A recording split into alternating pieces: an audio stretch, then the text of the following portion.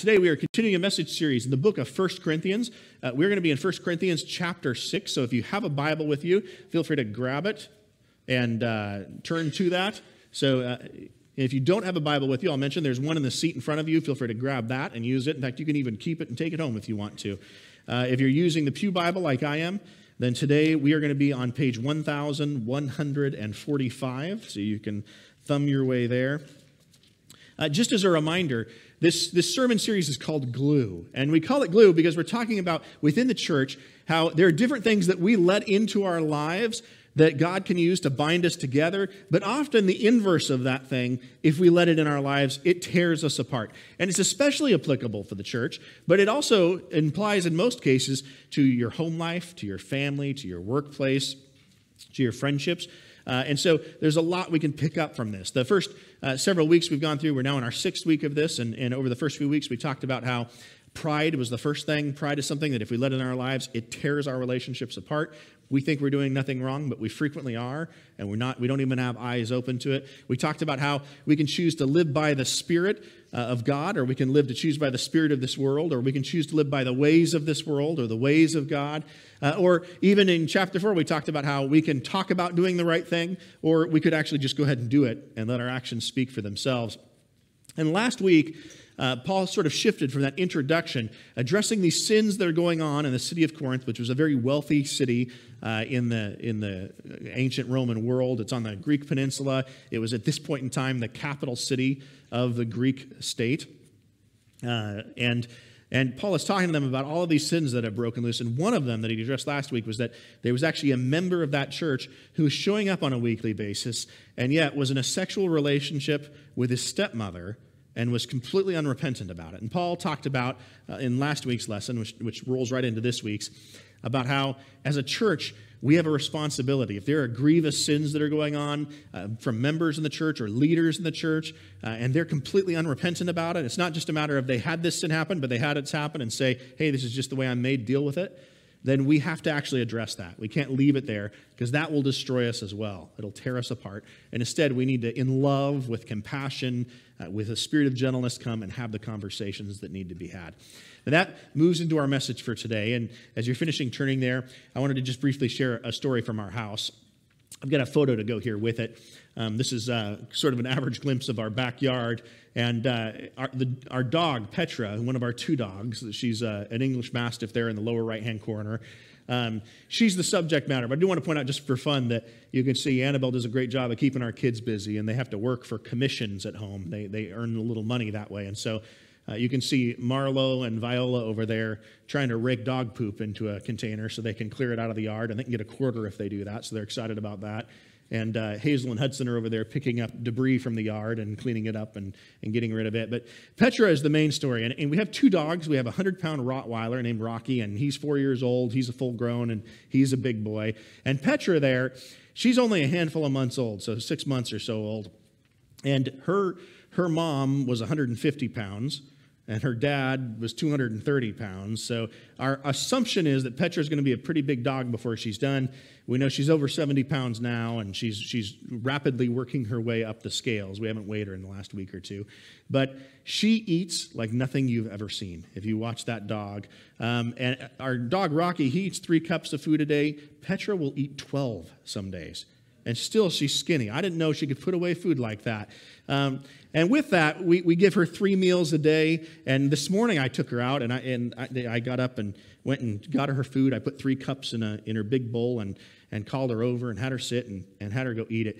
And the 2 dogs, the way they eat is very different. When Rocky eats, he seems like he's worried some thief is going to come and steal it before he gets done. And so his mouth does not leave the bowl. He just chomps and swallows as quick as he can. And 30 seconds later, the bowl is empty. There's nothing left.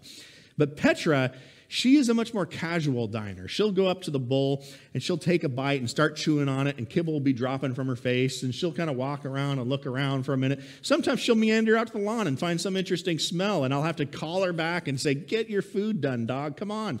And she'll eventually make it back there. The one nice thing about it, though, is she drips Kibble everywhere while she's eating, is that normally one of the ways she's meandering is she'll go around and clean up her mess, and she'll pick it up as she goes. So this morning, she was doing that, walking around on the back deck, and the back deck's actually off on the right-hand side of the photo there. You can see the edge of it.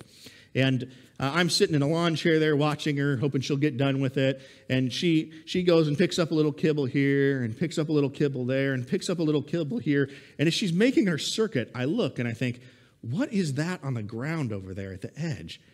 And it turns out, from the look of it, it's a great big pile of crow poop or something like that. It was not a small bird that made this deposit. And Petra does her rounds, and you might guess where this is going. And she walks along, and she finds that poop, and she gives it a sniff for a second, longer than with the kibble. And then she goes, what the heck? And just starts chewing it up. And while she's doing it, she pauses for a second like, oh, that isn't good. Oh, well. And then she just goes back to chewing. And like there's even some white filth like at the edge of her mouth. I'm like, oh, this is disgusting. That dog, she desecrated herself, Like I just watched and I cringed and I thought, what is going on here? And I couldn't help but think, they say dogs have 300 times the sense of smell that human beings do. I can tell it's poop from 5 feet away. There's no way that dog did not know what she was putting in her mouth, but she was committed to it, and she decided this will be a nice treat. We got dessert right here. Then I'll go back to the bowl. Now, I point that out to say that, you might guess where this is going, sometimes we have something in common with Petra. Sometimes we put things in our mouths, in our minds, in our bodies. We let things into our life that are actually quite gross. And they're quite destructive. And the interesting part is, as we're doing it, we don't typically see it. We think we're just fine and that it's normal, just like Petra did. But often it's the people around us who look and they're like, ooh, what are you doing? That's not a smart idea. And yet, as Paul's going to talk to us about today, when that happens, we have an obligation as Christians to try to address it, to try to spit that back out and get our lives on the right track. And that's really a big part of what Paul is going to address in Corinth. This sermon is going to have sort of 2 applications. The first one is going to be there, and then it's going to play into the second. But we're going to really focus on the second part of this passage for our primary application today, though there's valuable information to be gotten from both. So, again, we're in 1 Corinthians chapter 6. As usual, we're going to break our passage out into 4 different parts. We'll read it, we'll stop, we'll discuss it, and I hope that God will use that to bring it to life for you. Before we begin, let's take just a moment and come before the Lord in prayer. Heavenly Father, I don't know what everybody ate this morning, but I hope it was better than Petra. I pray that you would help us to see ourselves and the sin in our life soberly today. Help us to make a real assessment, not of our neighbor, but of us. Lord, we know we can't change them, but we can change us. Help us to surrender our lives, to hear your word, to be convicted and transformed by it. Lord, we trust our lives to you, and we ask this in Jesus' name. Amen. Okay, so there's a lot here, and I'll warn you today, it's a little bit longer passage, so it's going to be really rich on the word of the Lord and leaner on the word of the Lloyd. Hopefully you guys will be able to live with that. But we'll begin with verses 1 through 6. If any of you has a dispute with another, do you dare to take it before the ungodly for judgment instead of before the Lord's people? Or do you not know that the Lord's people will judge the world? If you were to judge the world, are you not competent to judge trivial cases? Do you not know that we will judge angels? How much more the things of this life? Therefore, if you have disputes about such matters, do you ask for a ruling from those whose way of life is scorned in the church? I say this to shame you. Is it possible that there is nobody among you wise enough to judge a dispute between believers? But instead, one brother takes another to court, and this in front of unbelievers. Now, this is a principle that's largely unpracticed in the modern church, but it's an important one here. I want to talk about the brief principle, and we're going to dig into little bits of this passage that probably raised your eyebrows a little bit. So Paul is talking to this church in Corinth, and he's pointing out that there are several different financial disputes going in the church. And to be clear up front, Paul is not talking about serious, felony-like criminal matters. So if somebody came in and killed a family member, Paul's not saying, go to the church leadership and ask them to straighten it out. We don't have the authority to do that. We don't have the power to do that. We don't have the facilities to store somebody with that kind of behavior in. So with that kind of serious offense, you need to go before our civil authorities. But what he is saying is that in smaller civil matters that go on, so for example, if I was renting a house from Serenity over here, and I didn't pay her on 1 month, and I skipped it, and she said I owed money, and I said I didn't. We could go try to sue each other in court over that. Or Paul's pointing out it actually would be better if you went to the church, if you went and talked to their leadership, and you actually asked them to step in and try to help you resolve it. And that can be done a few ways. You could actually come to the church's leadership itself and request that they do it. If you ask the eldership to be a part of it, you could go and you could find a fellow trusted person. Maybe both of us agree that we really like Alan over here and we trust him, and so Alan will be the mediator for us, and we agree whatever he says goes. But either way, the idea is we try to resolve that outside of the courtroom, because when we're in a fight with each other in the courtroom, does it look like Christianity is something you want to be a part of? No. And that is emphasized all that much more for a few reasons. First of all, when Paul's writing this, he's writing this to this ancient Roman culture. And Christianity, now it's the largest religion on planet Earth. It was nothing even close to that then. It was a very, very small subset of Judaism. And in most cities, it was only a handful of people who were actually Christian. Now, what's fascinating is that from the time of Jesus' death to a couple hundred years later, that's going to really change. It's going to go from being an obscure religion that most people had never heard of to being the official religion of the Roman Empire and being spread across the entire Western world. In fact, there's going to be missionaries hitting places like India and China within 150 years of Christ's death. That's pretty significant. So the gospel is going to spread and grow. But right now, at this point in time, 99% of the culture is not Christian. Better than 99%. And so for these people in Corinth, they're this small subset. Now added to that as well is in the ancient world, when you would be brought on trial in an area like this, typically it'd be in an outdoor area. There would be an actual seat, normally a stone seat, that was the judgment seat in that community. And you would go sit on it, and then whatever judge or Roman official who was responsible for making those decisions, you'd sit before him, you'd make your case, the other person would make their case. Everybody and their dog from the community could stand around and watch. In fact, people often did gather around just to kind of see what the latest gossip is and what happened in those situations. And that judge, whenever he decided, I've heard enough from you, he'd make a decision. And whatever decision he threw out, that was it. So really, it's a very public thing. There's no jury of your peers. And I'll point out, it's an interesting contrast because in America, 100 years ago, 90% of our population, if you asked them, would say that they were Christian. That percentage has been declining year over year, and especially if you look at the last 30 or so years, we're dropping about a percentage a year, if you look at the averages, in terms of the number of people who even profess to be a Christian. Here, about 15 years ago, it was somewhere around 70%, and now we're getting down, they're saying, that we don't have the most accurate data, but in census data, we're getting down closer to 60%. So that means here in another decade, potentially, Christians could become a minority in the United States. In terms of, and that's not devout Christians, that's just people who, if they were asked to check a box, are you atheist, Hindu, Buddhist, Christian, they check the Christian box. That doesn't actually substantiate it anyway. So it's fascinating to me in a sense because 100 years ago in this country, if you'd gone to court and you were heard by a jury of your peers, you probably would have been heard 9 out of 10 times by Christians. It would have been actual other believers who were involved in settling it.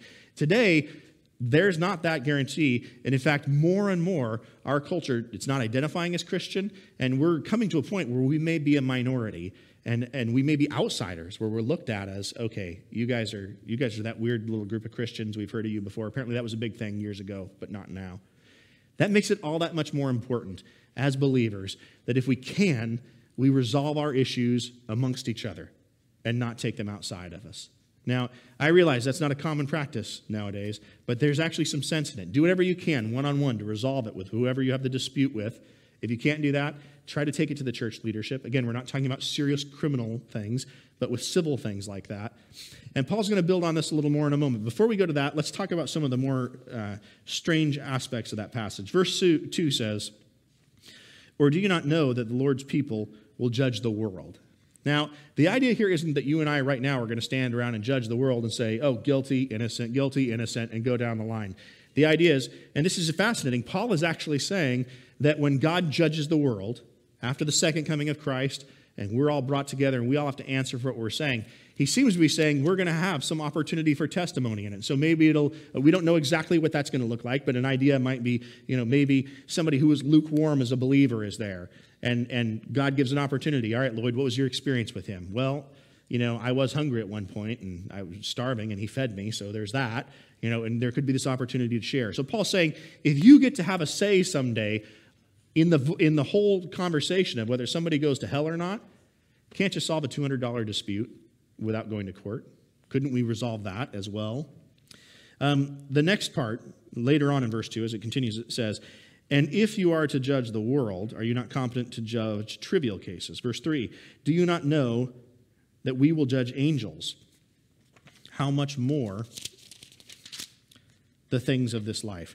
Now, this is something we see in a couple places in Scripture, but Paul's suggesting this idea that, again, at the final judgment, one of the things that we have some role in, and we don't know exactly what that looks like, is when the angels themselves are going to be judged, and we'll have some say in what happens with them as well. That's fascinating because, I don't know about you guys, but I haven't seen a whole lot of angels in my life, so I feel kind of unqualified.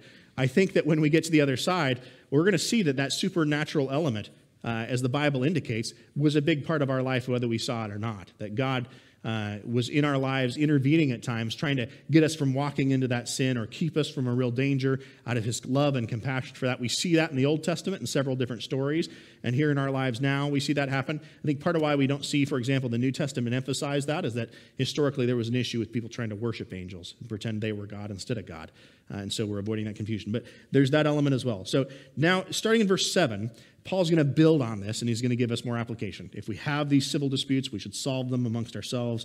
We shouldn't go the other way.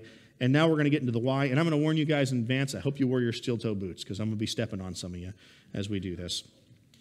7 through 11. The very fact that you have lawsuits among you means that you have been completely defeated already. Why not rather be wronged? Why not rather be cheated? Instead, you yourselves cheat and do wrong. And you do this to your brother and sister.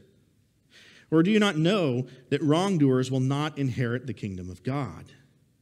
Do not be deceived. Neither the sexually immoral, nor idolaters, nor adulterers, nor men who have sex with men, nor thieves, nor the greedy, nor drunkards, nor slanderers, nor swindlers will inherit the kingdom of God. And that is what some of you were. But you were washed, you were sanctified, you were justified in the name of the Lord Jesus Christ by the Spirit of God. All right, going back to verse 7, it says, the very fact that you have lawsuits among you means that you have been completely defeated already. What he's talking about is the church. And really, what this comes down to is, if you know that if I have a knockdown, drag-out argument with another believer, especially in a big public forum, saying, Kent owed me $700, and he says, no, I didn't, I promise, I already paid you that, and we go back and forth, and we're having a fight out in the middle of town with everybody watching about this, is that the church you want to go to? No. You want to go get advice from either of those people on, how to handle your finances or how to do life right? No. You ruin the testimony. And it might be right. Kent might be right and I might be completely wrong. That misses the point. What Paul is saying is that these small amounts of money, relatively small compared to the eternity that we're talking about, that we get into fights over, when we do that, we disqualify the church. And if we become a church that's filled with that kind of thing, we're all constantly looking for an excuse to sue the other person, would anybody want to be here? No, they'd probably walk across the street to avoid us, just to not be on the same side as we were on, worried we'd come and sue them next. So in the church this is happening, and it's tearing them apart, and Paul's saying, you guys have already lost the fight. Your church is dead if you can't get past this. If you're going to be the kind of people who your kingdom and the pettiness of, I want that $1,000, and I'm not going to let him take advantage of me, if that is the most important thing to you, then you're not living for the kingdom. Your priorities aren't there. You should be focused on God's kingdom and what that looks like. And again, Paul's not saying there aren't mechanisms by which you could try to solve it. In fact, he's giving mechanisms by which you can solve it. Go talk to the person in person. Go take it to the church leadership. Find somebody you both agree on. Try to have it mediated. But do whatever you can to avoid this thing becoming a civil matter, because when it does, it can be embarrassing for you and embarrassing for the church. And he points out this has already had an impact on you guys. And he asked that question, continue on in verse 7. He says, why would you rather not be wronged? Why wouldn't it be better that you be wronged and let the name of Jesus not be defamed from this fight, even if you're in the right? Why would you rather not be cheated? Same question, Yes, maybe you are being taken advantage of, but try these Christian solutions to find a way out of it, and see if you can do it that way. If not, maybe it's better. I would hate to lose $1,000. That would be a big deal to our family, but it would be better than Jesus' name being defamed, if that's the end result. If everybody sees there's just this petty fight going on, and they perceive our church and Christianity and Jesus himself to be represented by that, that's a challenge. He says in verse 8, instead, you yourselves cheat and do wrong, and you do this to your brothers and sisters. And this is even worse yet, because the fact that this is happening, probably somebody's right and somebody's wrong, but that means one person is wrong, and they might even be regularly doing this in the church. And by the way, if there was a habit of that, if somebody had a habit of always borrowing money and never paying it back, and everybody's talking to the church leadership saying, this guy stole from me again, that's going to come to a point where we're going to ask you to not be a part of the church anymore if you're not willing to address it. Those kind of things have to be dealt with, just like the last chapter pointed out. But still, we can try to resolve that in-house. Again, I realize that's countercultural, but it's what Paul's saying, so it should mean something to us. Verse 9, it turns on some painful ways. And I'll say, as we read this, we're really good as a people that look at this and say, like, yeah, I know a guy who's exactly like that. We don't do as good at saying, yeah, that guy is me. And that's what we need to be looking for. You can't control your neighbor who has problems with alcohol, but you can decide today whether you're going to drink a lot of it or not. You have that ability.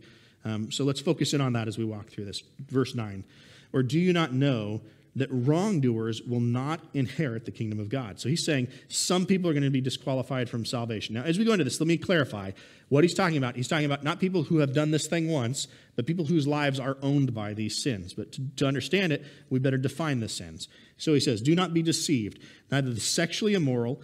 So those are people who are engaged in any sort of sexual immorality. That's everything from sex out of wedlock to prostitution, to having an affair, to looking at pornography would even be included in that. And I know, yes, they didn't have pornography in the conventional sense back then, but they did actually have drawings that were intended for that very purpose. So the idea is there. So neither the sexual immoral nor idolaters. Now, idolaters in the common sense, in the ancient world, you think of people who actually are bowing down and worshiping other gods. They're going to these other shrines. That's the common sense. But really, idolatry is anytime you choose to put something in your life above God, anytime you make that decision. And so let me just put it this way. If you're choosing to not go to church because you really wanted to stay home and watch the football game, ouch. Is it because God's most important or football's most important? Where does God lie on that? Or maybe you're going because you want to go to a sporting event, or you want to go to a kid's sporting event. Or maybe you're going because you just feel like you want to sleep in that day. And it's not just about going to church, it's about everything in your life, every area of obedience. Are you raising your kids the way God says? Are you being the friend that God wants you to be? Are you being the parent that he wants you to be? The daughter that he wants you to be? The son that he wants you to be? The employee he wants you to be? We choose so many other things over God, and we pursue them first. We need to have God first in our life. And when other people look at us, they need to say, well, it's pretty obvious that God's always come first there. That's a high standard, but we need to aspire for it. Otherwise, we're idolaters. Next is adulterers, people who break the marriage covenant and have sex with people outside of it. Nor those who have, nor men who have sex with men. So we're talking about homosexuality here. And yes, that's directly forbidden. I want to point out, we're getting caught up in this, but there's a lot of things in this same sentence that you may not struggle with homosexuality, but there's some things in this sentence that are going to be listed right next to it that probably will stomp on your feet a little bit. It says, nor thieves, so people who take things that aren't theirs. And I think we tend to think, well, if I'm not robbing banks, I'm not stealing stuff. But when you go to the grocery store and steal a candy bar, you're every bit a thief in the same way.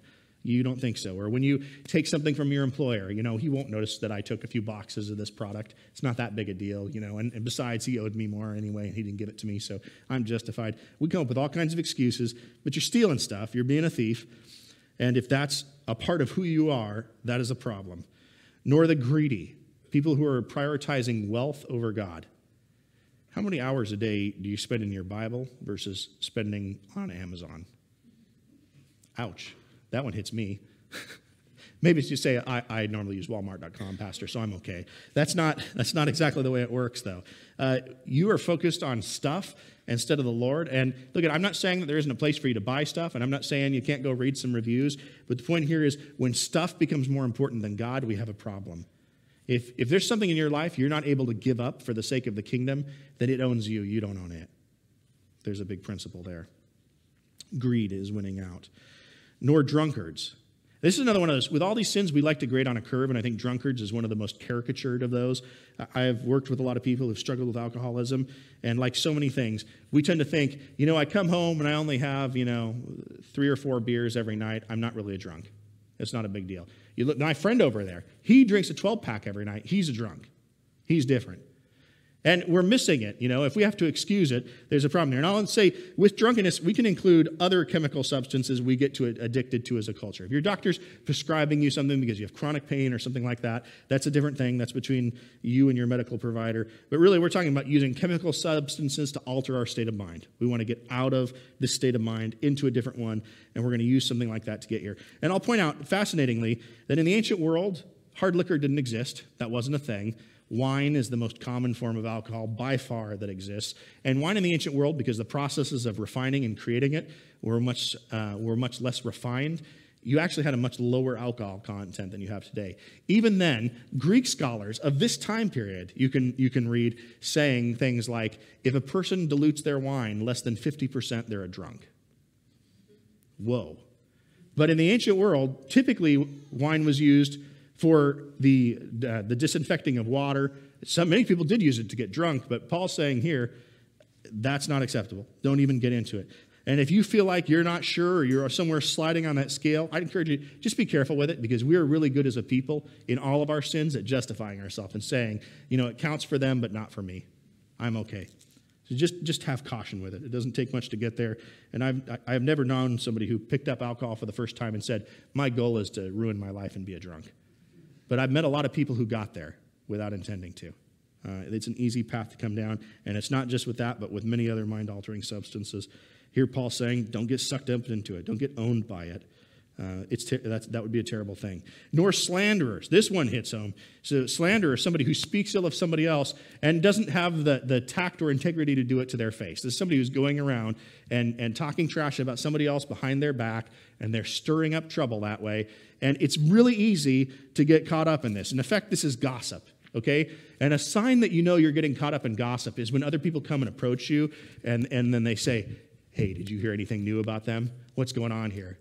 Tell me more of the story. I want to get in on it and hear the rich details. And look, the Bible says that if you have a problem with your brother or you're concerned for them, then go talk to him. Go actually have a conversation in love, with compassion, to say, hey, I'm concerned about you. I see this going on. Or, when you made this comment the other day, you may not have realized it. I just wanted to say, man, it really hurt. Like, it sounded like you were indicting me. And so I wanted to talk to you about it and try to fix it.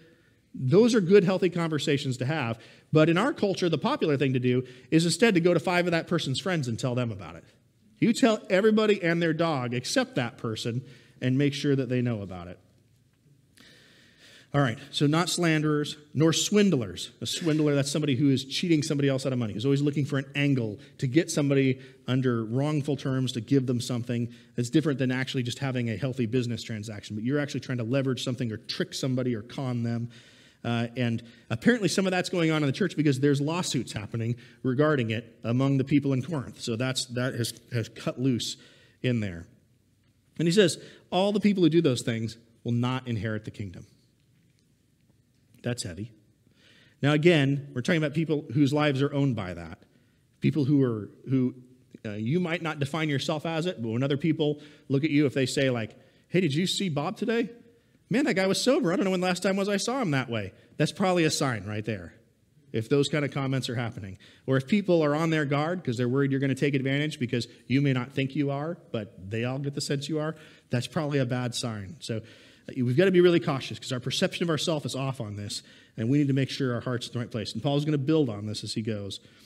Verse 11, and that's what some of you were. Notice he uses past tense. He says, you guys were defined by this. That's what you were before, but you were washed. You were sanctified. You were justified in the name of the Lord Jesus Christ and by the Spirit of our God. So he lists several things there. You were washed. That means your sins were washed away. Often that's a reference to baptism, to that first step in your Christian faith. It says you were sanctified. To be sanctified means to be set apart for a holy purpose. Some of you may not have realized this when you signed on to be a Christian, but the minute you made that decision, you actually said to God, God, from here on out, I'm yours. and you do what you want with me. And that's God's intention. God has a plan for every one of you. It may not be the plan you thought, but God has a plan for every one of you to grow his kingdom and to be a part of it. And when you became a believer, God's desire was that you be taken from where you were, from the sin you were caught up in, and you be set aside for a holy use. You be set apart to serve him in a special way. And if our eyes are fixed on him, and if our hearts are with him, God will reveal what those purposes are. He'll start to show us what that is and bring us into that obedience. But we're set apart for a holy purpose. We're sanctified. And you were justified in the name of the Lord Jesus. So the other thing is, of course, that we're made on right terms with God. Justified, we sometimes say, just as if I never had sinned, is the idea there. Jesus paid the price for us. He cleansed us, and now we can be in right standing with God. Paul's saying you were in that position, but many of you now are muddling your way back out of it. You're making these choices, and it's destroying you. You need to be cautious about it. Let's continue with verses 12 through 17. I have the right to do anything, you say, but not everything's beneficial. I have the right to do anything, but I will not be mastered by anything, you say. You say, food is for the stomach, and the stomach is for food, and God will destroy them both. The body, however, is not meant for sexual immorality, but for the Lord, and the Lord for the body. By his power, God raised the Lord from the dead, and he will raise us also. Do you not know that your bodies are members of Christ himself? Shall I then take the members of Christ and unite them with a prostitute? Never.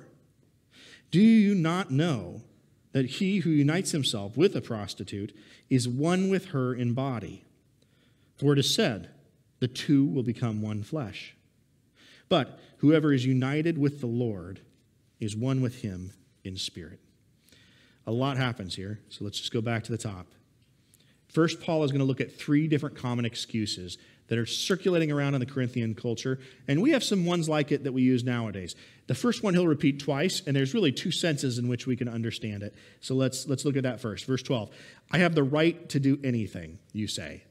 So that's the first excuse. And you hear that in our country all the time. There's many things that you can do that the Bible says are immoral in our society, and yet our legal system won't stop you from it. You have the right to do it. Our culture will allow you to. They won't frown on you for it. They might even encourage you in it. And so people in Corinth are saying, hey, look, I'm a free person, and I can do what I want to do. And if I want to go have sex with temple prostitutes, well, then by Jove, that's what I'm going to go do.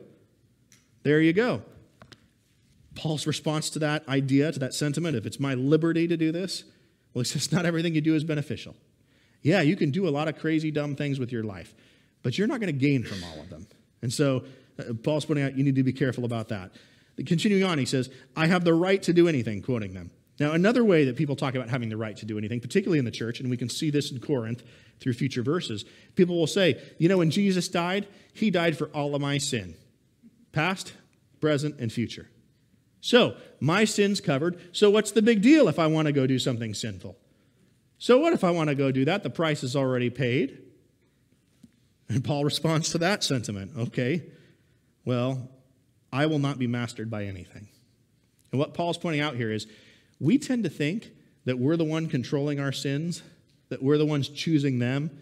But I have to tell you, at some point, when you hand yourself over to that, you become addicted to it. You become owned by it. And it is weird how it'll call to you. I think of my years struggling with pornography addiction. You'd think I'd just flip a switch and be done with it. Isn't it that simple? I had a lot of habits built up over a long time, and I had to actually get sick and tired of it and get motivated enough and surrender to God enough that I was willing to say, you know what, I'm not going to have a computer at my house. I'm not going to have cable TV at my house. I'm going to just burn all of these distractions. I'm not going to hang around with friends that glorify this kind of thing because it'll draw me back into it. And when you get sick and tired enough of it, then God will actually work in that, and he'll set you free from it. But that will never happen as long as you're making excuses about your sin.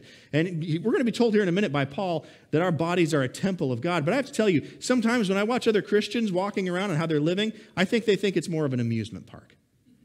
That's not the point. You're sanctified. You're set apart. You're supposed to be living in this other way, and that's God's desire for you. But you can just keep on doing it. You have the right to do it. Finally, the last excuse, and this one even dates back. We can read the same one in Ezekiel. It dates back hundreds, if not thousands of years in its use. So it's a long-term excuse. Verse 13, you say, food is for the stomach, and the stomach is for food, and God will destroy them both. That's an interesting excuse. Now, what's behind this? The principle behind this is that people are saying, you know what? God gave me a stomach, and here's a great big plate full of food, and so obviously I can eat as much as I want, whenever I want. I just go ahead and do whatever I want. Why would God give me a stomach if he didn't want me to fill it as full of food as I could every chance I got? Now, of course, we know that's not really the right way. God did give us a stomach, and he did expect us to ingest food. We wouldn't have lived long had we not done so. But we're challenged in the Bible even, and in our normal lives to eat healthy foods, to eat food in moderation, to not get carried away. This idea that simply because I have a stomach, well, then I just eat as much as I want, is a poor justification. And that principle is taken by the people in Corinth, and they can use it for other organs of the body, if you get my meaning. Well, God gave me genitals, so I guess I can go. He just wants me to use them. Why would he give them to me if he didn't want me to just go have sexual encounters with whoever I find and enjoy myself that way? But that's not God's intention at all. So Paul is going to push back on that little proverb of the day that's getting circulated in the church. He says, the body, however, second part of verse 13, the body, however, is not meant for sexual immorality, but for the Lord, and the Lord for the body. God didn't intend you to use your bodies for that. Let me be clear here. We read verses like this sometimes and we think, oh man, God doesn't like sex at all. That's not what the Bible's saying, okay? God made sex. He instituted it. He doesn't have a problem with it. It's a beautiful, wonderful thing, but it's supposed to exist in the confines of marriage. That's where it's supposed to happen. But everybody here is taking something that can be innately good, like eating food, and they're using it in a perverse way. And Paul's pointing out, that just doesn't work. You think you're doing this, but you're a slave to it. You're owned by it, and your body's not supposed to be owned by sin. It's supposed to be owned by God. That's God's plan, is that he be the one who is actually running your life and leading you and guiding you and building you up. Verse 14, by his power, God raised the Lord from the dead, and he will raise us also. Not just raising us on the day of final judgment when we're raised up into heaven, but also right now, here now, raising us in the sense of God wants to set you free from your sins. He doesn't want you to continue living in them. Jesus Christ dealt with the issue of sin in two ways. He died, and in doing so, paid the price for our sin right then, but also part of our sanctification, part of our being set aside for holy use, is that he's going to come then and actually transform our character. And so if your moral fiber is exactly the same it was the first day you became a Christian, 20 years ago, now, something's wrong. You should have been transformed. There should have been some things changing. Those sins that had a foothold in your life, they should have started to disappear. And if they haven't, then you haven't really surrendered to God. You haven't fully given over. You've said he's your Lord, but you're not living like it. Do you not know, verse 15, that your bodies are members of Christ himself? So here he's saying we are actually connected intrinsically with Christ. We're part of his church. His spirit dwells in us. We're unified with him. So we have this connection with him. Shall I then take the members of Christ and unite them with a prostitute? This idea of prostitution is fascinating in the ancient world. I would suggest to you that in our modern world, it's been replaced by pornography. We still have temple prostitutes. They're just in digital form. I suppose it's slightly more sanitary, but morally it's not actually a high ground. So in the ancient world, and we've chatted about this in previous sermons, just in the city of Corinth, there were single temples to pagan gods that had over 1,000 resident prostitutes at them.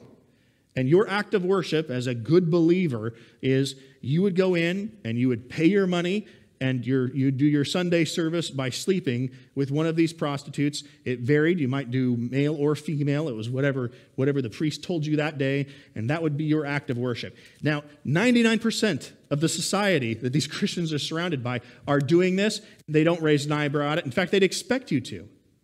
That's the context they're raised in. It's such a countercultural thing that Christianity is, and that people would just think, like, of course you went in and slept in with the prostitutes. And people in the church are still doing this. And nobody in the community is saying, oh, that's gross. Why would he do that? They're saying, of course he would. That's what we all do. But that doesn't make it right. And so Paul here is pointing out, you were set aside. You were supposed to be a separate thing. You are unified with Christ. But when your body is committed to Christ, how can it then also be committed to a prostitute? And so, verse 16, he builds on this and tries to explain where the problem is here. Do you not know that he who unites himself with a prostitute is one with her in body? For it's said, the two become one flesh. But whoever is united with the Lord is one with him in spirit. what Paul's saying here, he's pointing back to Genesis chapter 2. In Genesis chapter 2, we see God had created man, and he had brought man down to earth, and man had named all the animals and had this chance to connect with them and to become friends with them. And there was not this predatory behavior that animals have nowadays, but there was just this natural friendship that was between them. And Adam still, though, despite that, there's something missing in his life. And God sees that, and so he causes Adam to pass out. He takes a chunk out of his chest, and he uses that, combines it with the dust, and makes woman out of it. And that first marriage, in effect, happens at that point. Adam sees Eve and is utterly head over heels in love with her, and says, we're going to call her woman because she came out of me. And in fact, she's mine. I am in love with that girl. That's what I want. The first marriage happens there. And at the end of that passage, it says that the two become one flesh. And interestingly, we hear that, okay, you become, in effect, one body.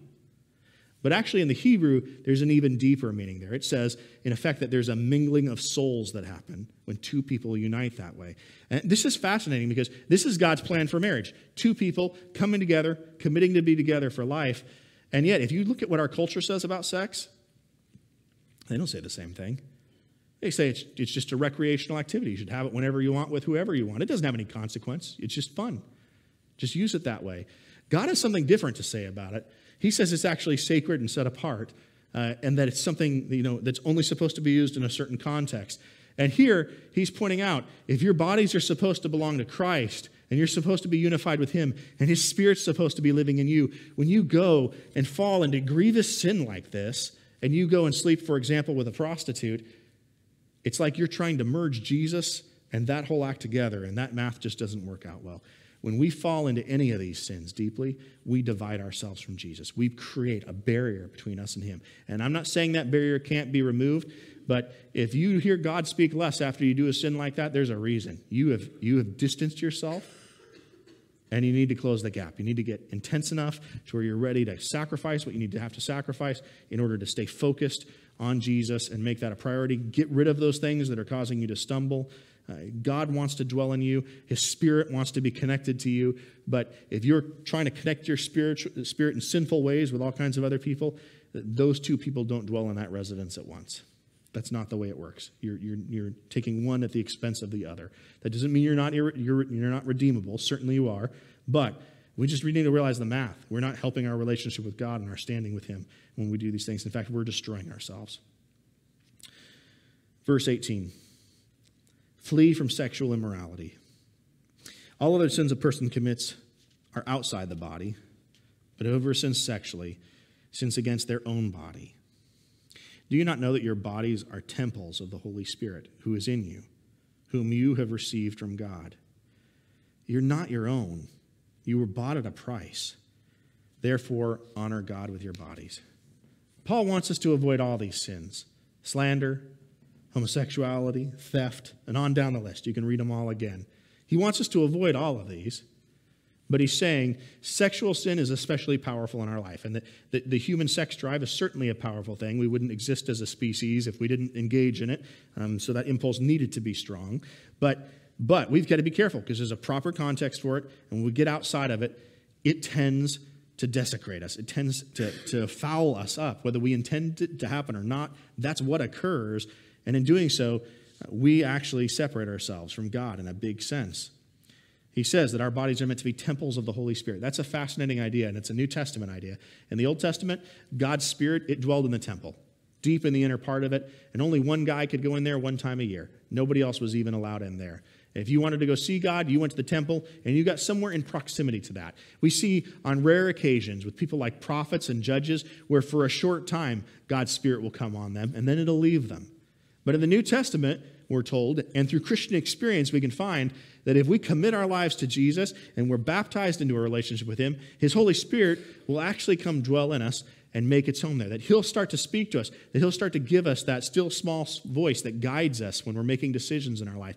And if we focus on him and we focus on his word, he'll work in a powerful way. And Paul's saying here, you're not your own. You were bought at a price. Jesus gave everything so that you could be set free for sin. So don't take your body and throw it into every sinful thing you can, but instead take it and commit it to Christ so that you can be made pure and you can be made clean through him. You were caught on these things, but you shouldn't be now. Your life should be transformed.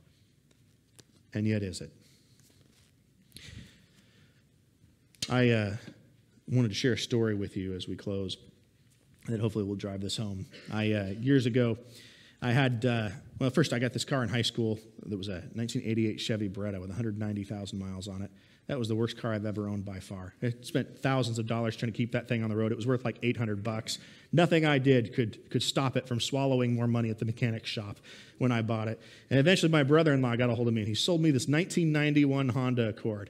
And oh my gosh, that was a good car. After owning that Beretta, this Honda was so great. It would run everywhere it was supposed to. It never left me stranded. And I had that car for several years out of high school. And when I moved to tech school, I had it. Eventually, I moved to Las Vegas as a mechanic and got a job there. In my first month in Las Vegas, the shop I worked for, CarMax, down there in Henderson in the southern suburb of Las Vegas, they put me up in a hotel for 1 month.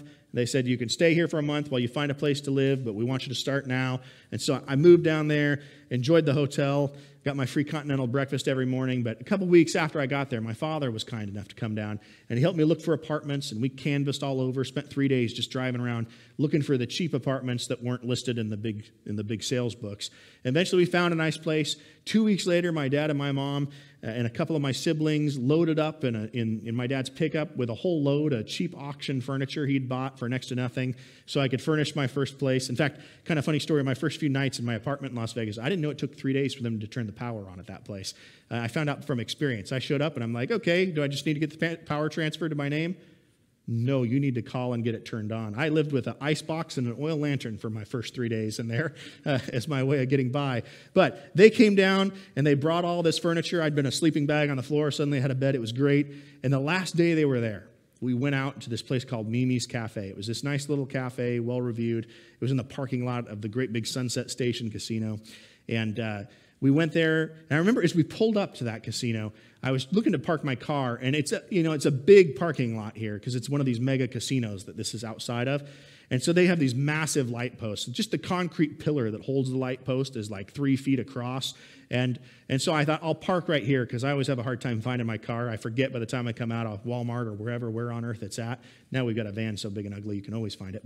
But I go and I park the thing there, and we go inside, and all of us go and we grab a nice breakfast together. And my parents were going to leave that afternoon, so we thought this is a good plan. And I get out from Mimi's Cafe, and I go walk around to the parking lot, and I walk up to the light post, and you know what's not there? My car. And I think, maybe I didn't remember right. Like, I do get confused about it. Let me go look around and see where else. We walk all over that parking lot. My whole family's canvassing around here. Pretty soon, we're 100 yards out from where the cafe is, and the parking wasn't that cramped. And so I think, crap, somebody stole my car. So I call the police. A couple minutes later, they show up. They write a brief report. They say, hey, listen, kid, I know you're new to Las Vegas, but you need to know we don't have the resources to track down every crime that happens here, so there's not going to be anyone investigating this. If we happen to pull over the car, then fine. But you should just expect your cars in Mexico being chopped to pieces by now. Oh, how encouraging. Okay. So now I have like 6 hours before my parents leave to find a new car. Because when they leave, I'm like 5 miles away from work, and I can't walk there every day. And so we go back to the shop I work at, and with some help from some of the senior techs there, we find a cheap 1997 Saturn SL on the back lot. And I think I pay $1,800 for that. I think my mom loaned me like $400, and I had a cash to do it otherwise. Buy that car, and I go about my life thinking, that's too bad my Honda's gone. I love that car, but, this Saturn's okay. And a month later, 11:59 p.m. at night. I remember the time very distinctly because I wondered who on earth is calling me at 11:59 p.m. at night. A police officer calls me. Is this Mr. Pounds? Yeah, it is. Now I'm worried. Like, what did I do to get in trouble with the law here? I've been in my apartment all night, so I can't have done something too bad, can I? I'm alone. He says, I wanted you to know we found your car, and it's at the Walmart off Boulder Highway. Now, the irony is the Walmart off Boulder Highway is 2 blocks from my house. So they stole the car like 5 miles away, and they dumped it 2 blocks from my house. But that would be fine. I could walk there. But he says, but a tow truck came and got it. They drug it off. And so now it's at this impound yard another 5 miles away. Oh. And so the next morning, I get my friend Sean, who was my mentor there at the shop, and he drives out there with me so we can go try to get this car. And the tow place says, we're not sure it's even going to start. And I go into my car, and I'm not the tidiest person ever, but I try to keep my car reasonably clean. There are disgusting fast food wrappers everywhere. There's like rotting food on the floor. There's stuff in the car that's broken that wasn't broken before. I get in there, just piles of garbage everywhere. And so I go and I climb into the car and I'm praying about it. I slide my old key into the ignition. And incidentally, they'd taken a screwdriver and just hammered it right into the ignition to get it to start. Somehow it started though. By God's grace, the stupid car started. And I got in it. And before when I got in that car, I was like, man, I love this car. I'm so grateful for this car. But you know how I felt when I got into the car that time? I felt dirty. I felt like, ugh, this thing's been desecrated, There's filth stuff. There's food rotting around here. I don't know who was in it, but it's gross now. And I drove that car home, and I just parked it. And for a month, I went out there and worked on it. I went, and I got, a couple trash bags filled with garbage, and there was some of my own stuff mixed in with it, so it was like a weird scavenger hunt, like, is this mine, or whatever addict stole this, or whatever. And I get it, I pile it in there, we throw that in the garbage, I go through and I even vacuum the whole thing, I shampoo the carpet, I wipe down the dash, I fix a couple of things that are broken in it, and a month or so later, the car looked a lot different. And I could get into it then, and I felt like, okay, it feels a little more like my old car. And the interesting thing is, we kept that car for over a decade. I had it for another year or two. Then my younger brother, he needed a car, and I sold it to him for $1,000, and he took it over. He drove it for another decade, and then eventually we sold it to a young kid who was looking for a starter car at the shop I worked at in Boise. So it was at like 350,000 miles at that point. So we got a lot of life out of that cool little Honda, and it was a good car. But I'll tell you what, I love that thing, and I took such pride in it. And then we transitioned to, I just felt dirty sitting in it. And by God's grace, it transformed into something else before we were done. I point that out to say to you, in our lives, it's the same way. You might have started in good standing in your relationship with God. You might have been right on the right track. And maybe right now, as you're sitting here, you're saying, Pastor, I don't like you talking about all this sin stuff because some of it is landing right here. And I'm not a fan of that. What I want to tell you is the good news is Jesus wants to transform that today. He will take all the garbage out. He'll clean it up. He'll shampoo the carpets. He'll fix the broken ignition. He'll do those things. As long as you unlock the door and let him in. As long as you're actually willing to take the steps to be there with him and help him in that process. The ways that your life has been fouled up or broken, they don't have to be the way you are tomorrow. God actually wants you to be transformed. And that's really what Paul's getting at in this passage. We can live lives committed to our sin, or we can live lives that are committed to our Savior. But we can't be defined by both at once. Can't be there. So at some point, we got to choose. And let me say, I know firsthand, sometimes that choice is one where it takes more than a month to make it clean again. It takes some time to get things fixed. But if you'll commit to it and say to Jesus, whatever you want, I'll burn that bridge, I'll move that way, I'll do that, you'll start to see things look different in your life. You'll start to see them transformed. That's what Paul is telling the people of Corinth, and it's the truth for us today. If we're owned by our sins, it will tear us apart. We'll eat each other alive. But if we're not, we can be renewed, and we can be a testimony to how great God is and what he can accomplish. At this point, I'm going to call Kent forward, and he's going to lead us in our meditation here. While he's coming up, I'll invite Amy up too to lead us in a closing song. I'll ask you to join me in prayer. Lord, I don't know what everybody ate this morning, but I know it couldn't have been as bad as what Petra did. And yet our sin, our decisions to hold to our sin, to justify them, to excuse them, they don't make us a whole lot different than her. Father, I pray you'd help us to sense that foul taste in our mouth and to spit it out, to take in good things, to be focused on you and to be transformed by you. Lord, lead us to make that commitment today and to be different because of it. We ask this in Jesus Christ's name. Amen.